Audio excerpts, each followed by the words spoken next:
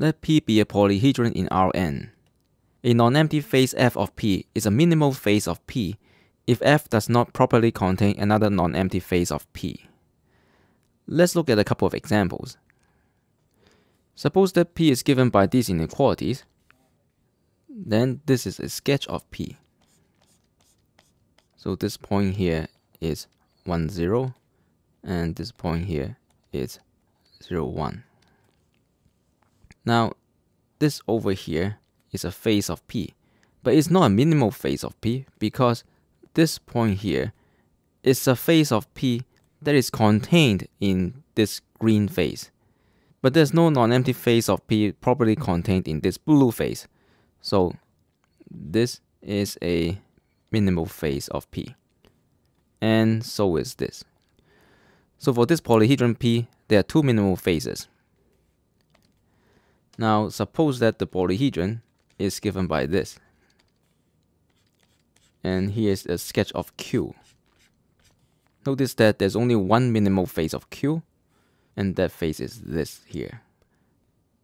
If we go back to the picture here, we see that each of these blue minimal phase is the intersection of two lines. And over here, the minimal phase is a line. It turns out that every minimal phase of a polyhedron is an affine subspace. But of course, not every phase is an affine subspace, as this green phase shows here.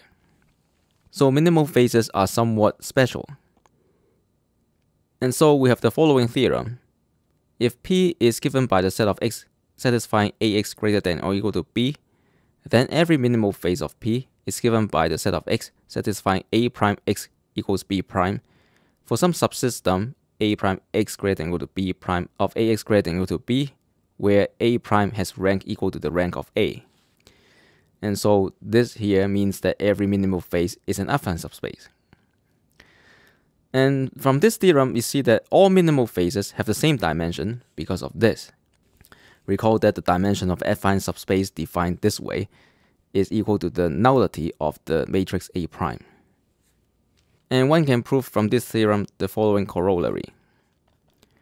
If F is a phase of P and F prime is a minimal phase of F, then F prime is also a minimal phase of P. Let's go back to the previous examples and see how this theorem applies. For this minimal phase here, it's a solution of setting this inequality and this inequality to equalities. And for this minimal phase over here, it's a solution of setting this inequality to equality and this inequality to equality. And over here, the minimal phase is simply obtained by setting this inequality to equality. There are a couple of useful facts that also follow from this theorem. If you pick an element which happens to be an extreme point of P, then the set consisting of that element is a minimal phase, and the converse of that is also true. The other fact is, if minimizing C transpose X subject to X is in P has an optimal solution, then it has an optimal solution in a minimal phase of P. And the reason is very simple.